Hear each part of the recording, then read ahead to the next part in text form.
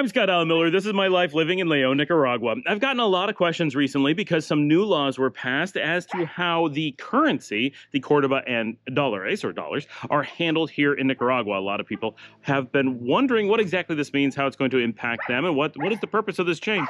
So we're going to dig into that some and explain how that is changing and what that means for everyone who's looking at visiting or living in Nicaragua or doing business with Nicaragua, and how it will affect them. We're going to get to that right after the bump.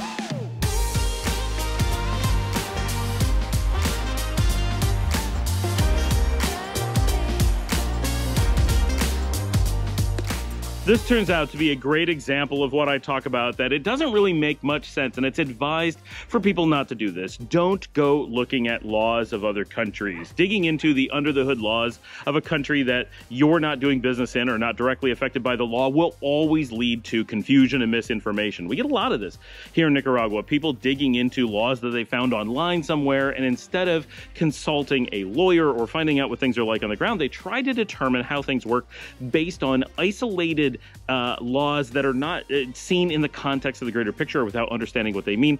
And quite often, every country has some differences as to how they write and portray their rules and laws. And so it can be very confusing. You need to have a lawyer to be interpreting this stuff. So it is important to be aware of what you can and can't do or how you have to do things in a different country. But trying to just find raw, we'll call them laws, just the written laws with no additional context or information without someone who is trained on how to interpret them will generally lead to misinformation. Sorry about the dog who felt like she needed to join us.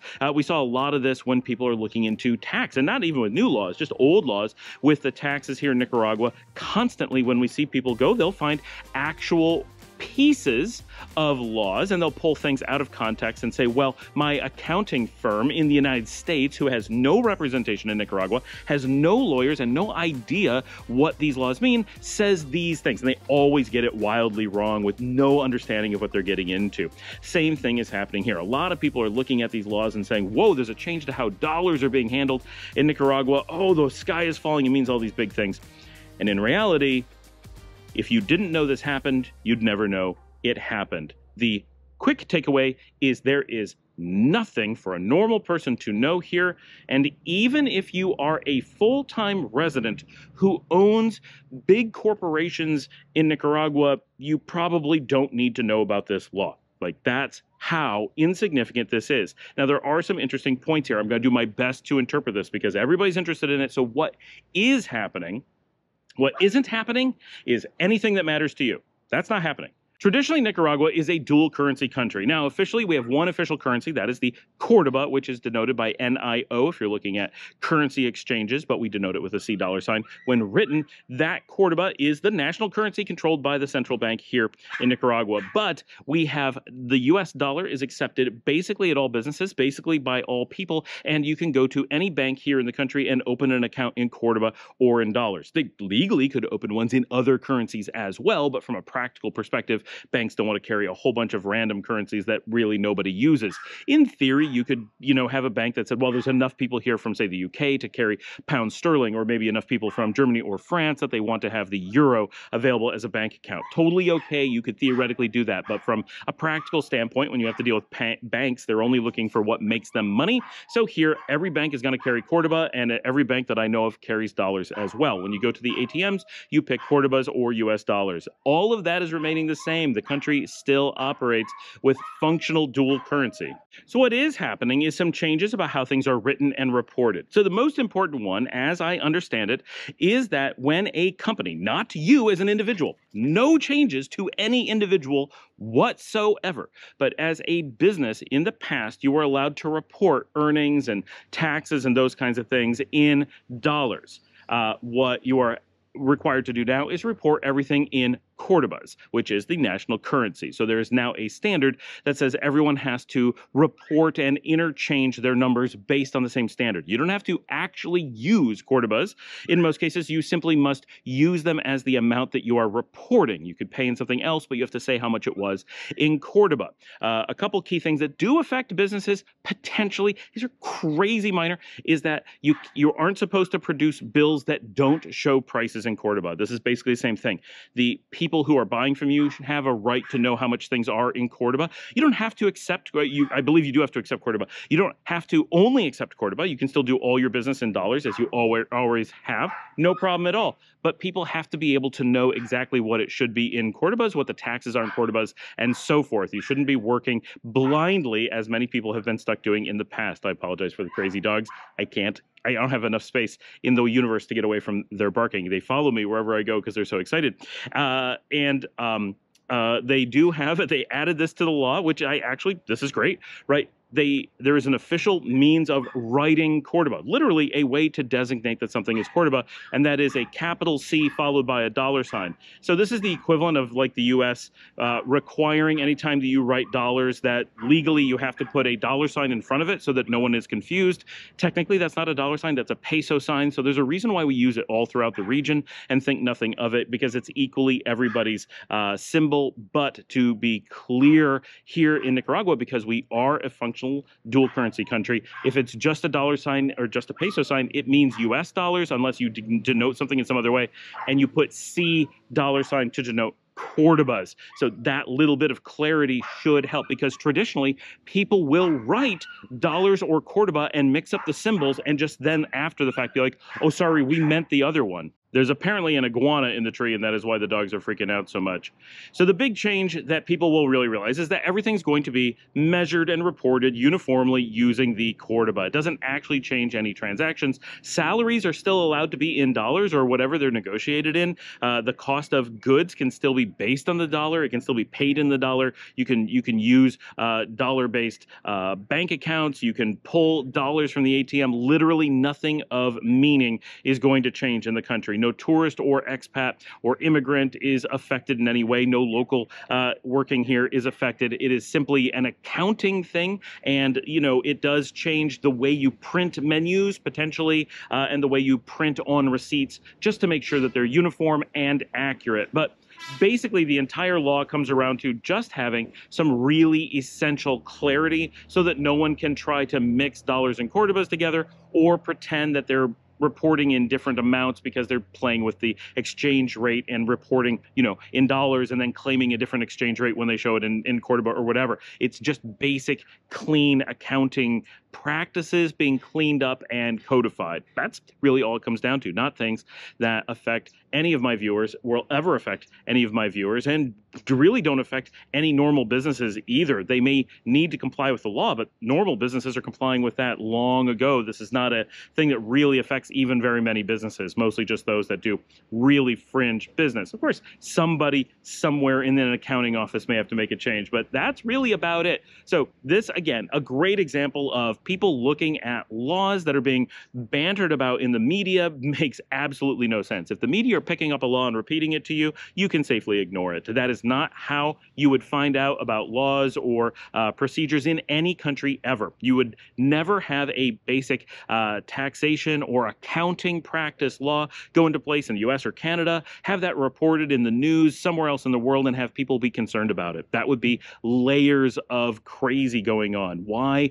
would anyone report on an actual accounting law if they were giving real information, and why would anyone care about it somewhere else? If this was something real, if this was a actual change that had impact to normal people, it's going to be shared out in completely different mechanisms. It's not going to be written into a law somewhere that no one knows about and not posted where people would interact with it. If you were no longer allowed to use dollars, for example, immediately the government would need to reach out and let people know, because people on the ground, everyday workers, everyday businesses would be massively impacted. This would completely change how every ATM works, how every bank works, how half the salaries in the country work, how many of the businesses in the country work, the ability to interface with international businesses.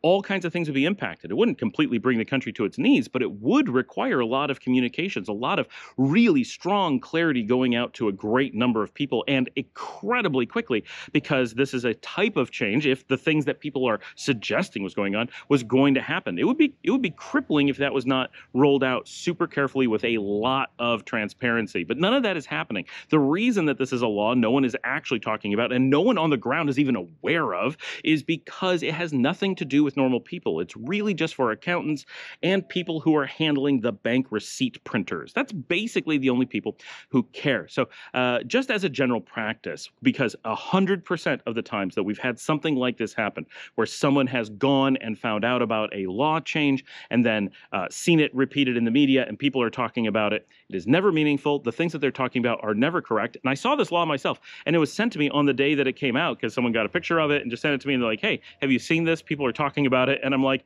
I'm just reading this in Spanish, and while I don't want to be the translator, nor do I want to be the lawyer interpreting it, this seems like basically they're telling you to just be clear when talking about money. There's nothing in here meaningful. Why would anyone be talking about this? And every single person who's seen it says, yeah, I don't even know where people are getting the idea that there's some change to dollars. It's definitely not in the law. Even if you're just reading it casually, there's nothing to suggest that. The things that are coming out in the media are completely fabricated and pointing to the fact that the word dollar appeared in a law as kind of the basis for mass hysteria. And this is an area beyond the general practice of don't go reading laws from other countries. That is always going to end in confusion. But you would never do it anywhere else. This is completely unique that people in the US have a tendency to repeat legal news from Nicaragua and pretend it means all kinds of things. Look historically, every time a law comes out here, weird, completely disconnected hypothetical situations are bantered about in the US as if the world is coming to an end because Nicaragua requires you to always print a C in front of the dollar sign when you have a cordoba. How crazy is that anybody cares to talk about that? The United States has a million laws that are simple things like this. Oh, you can't misprint you have to have that decimal in the dollars. If you put the decimal in the wrong place, you have to honor that, right? There's all kinds of laws in the US about, like, if you put a price tag on an item on a shelf in a store, you have to honor that price, right? We don't talk about when they say, oh, but it has to be printed in at least this size font or something, right? We would never talk about that in another country. But if Nicaragua does something similar, all over the world, people are talking about it and acting as if the sky is falling. It's completely crazy. So that's the first piece. Just ignore all talk of laws in Nicaragua, or really anywhere that you're thinking about going. If you're talking about how the country functions in just a general sense, oh, did you know in this country you have to do X when you're whatever, and this is just how it works, and in this country it's this, great. There's a practical on the ground, this is the resulting effect on your life that you can discuss in a meaningful way. When it comes to under the hood laws that create those final effects, leave that to lawyers in that country and the people on the ground. Don't try to interpret those laws. Don't get involved with them. Don't read them. There's no case where reading them is going to help you. That is just not going to happen because you don't have the context to interpret them meaningfully, but you do have a lack of context, so it's easy to worry about something that no one is worried about or aware of. And the reason that you're only seeing people panicking about it is because no one rational is even considering it something to discuss. It's such a non-issue. And we know it's a non-issue instantly. There's no reason for us to look any further. It's such a silly thing to have grabbed onto. The second thing is not only that in that general sense, but also anything that involves a concern about the US dollar is always going to be complete and utter scams online. Everything you've heard about the US dollar, every talk of it getting weak, every talk of it being discontinued somewhere, every talk of all these things going on, it's complete bluster. People love to try to take advantage of you and convince you that the dollar is in some disaster state or is super strong and you need to invest it. While you can, one way or another, people love to manipulate people based on currency panic. And right now, the US dollar is the currency to create panic about, and so people are going to do that. Even though the dollar is super strong right now, even though it's doing great, even though there's no worries about it in the real world whatsoever, it has become such a hot topic to believe that the dollar is in utter collapse and no one is going to use it, and Americans who have dollars are somehow going to not be able to use their dollars anymore. Things that are implausible, worse, impossible, yet it's a standard scam that's going around. So if you hear someone start talking about the dollar in any negative sense anywhere in the world, immediately shut them off. Say, look, it's not absolutely impossible that the thing you're talking about is true, but there's no reasonable chance that any of it is true or that any of it is meaningful. That you're willing to talk about it implies that you've been misled. It would only be worth talking about if things that aren't really true were true, right? The dollar is super boring to discuss. And so if someone is going around discussing it and in any way attempting to invoke an emotional response from you, they're a con artist walk away, shut them down. Don't let them manipulate you. And my comments will be full of people trying to spread panic, because they always are. Anytime currency comes up, anytime Nicaragua comes up, people grab onto that as a moment to try to spread panic. And they do it about a million other things as well. These are just hot topics on this particular channel because the dollar is used here. So people are constantly looking to Nicaragua and trying to create a way for people to panic. But none of this matters. None of it applies to you. You're in great shape. Come down and experience Nicaragua. Use your dollars transparently, just as if they were cordoba. No problems at all. Life is super easy here, regardless of which currency you're on. Sadly, it is not so easy if you're on the Canadian dollar or on the Mexican peso or on the euro or on the pound sterling, but they're easy to exchange. It's not a big deal. But if you do have US dollars, you're in great shape and don't even need to exchange them. I often prefer to exchange them and expect you'll get your change in cordoba. People don't carry dollars change very often, but you can use either transparently pretty much anywhere.